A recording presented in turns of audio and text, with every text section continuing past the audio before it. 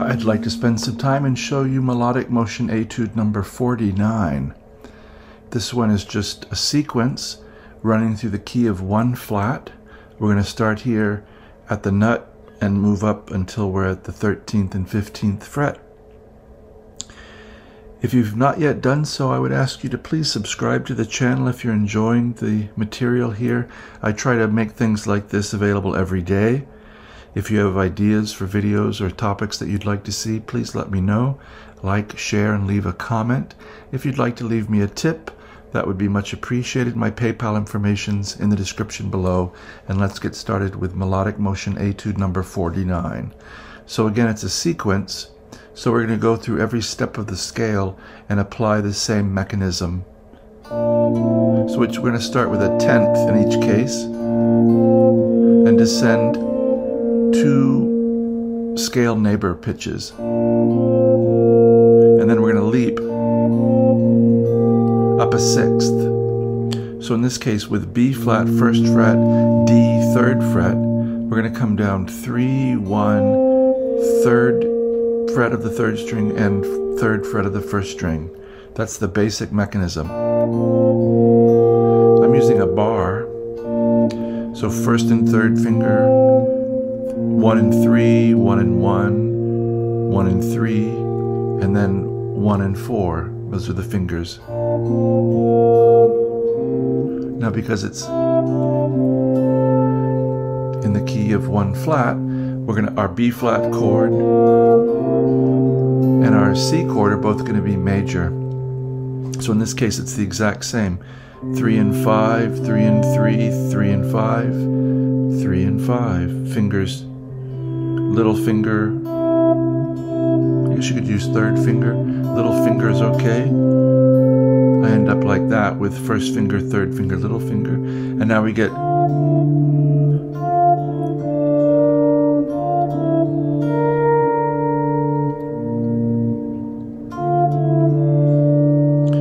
so D with an F, 5 and 6, lifting off to the bar at the 5th fret, down to the 7th fret 3rd string, and up to B flat at the 6th fret of the 1st string. Part of my reason for developing this particular etude was to try to help you become aware of the different registers or voices we could use that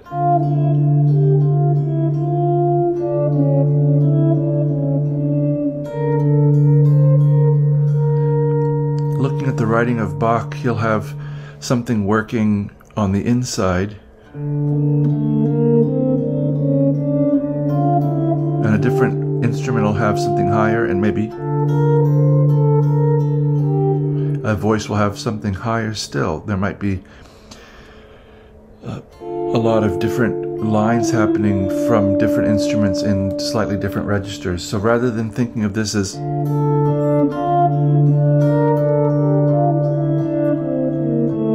all one big block of chord, we could think of these as separate voices, which is really what improvising in 2 voices is, and it's what this channel is mostly about.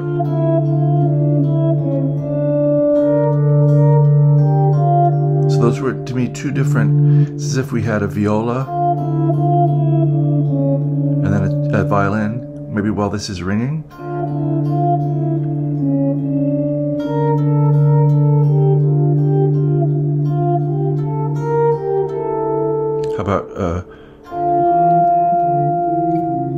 How about a bass?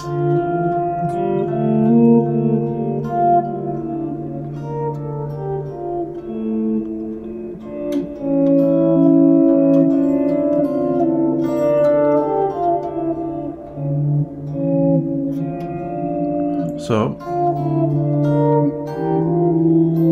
same pattern, up a whole step. You really want to be seeing the key. See the key of 1 flat? Here's E with a G, 7 and 8. And come down to F and E on the 3rd string, 10th and 9th frets. And we leap up to C on the 8th fret.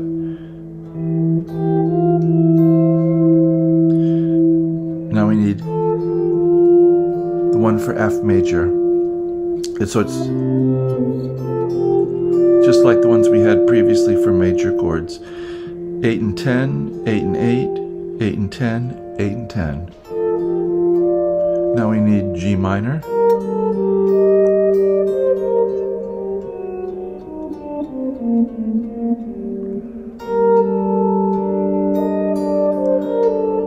So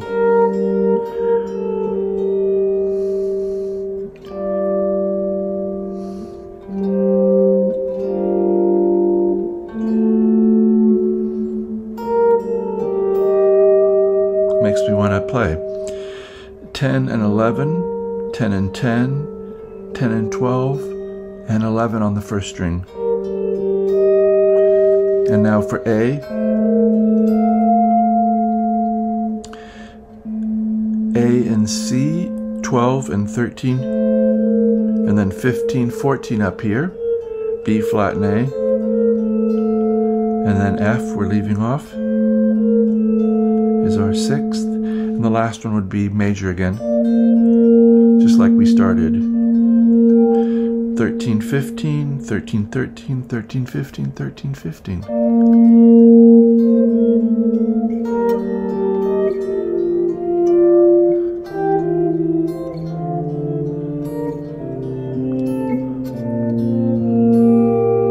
So I hope this has been somewhat interesting.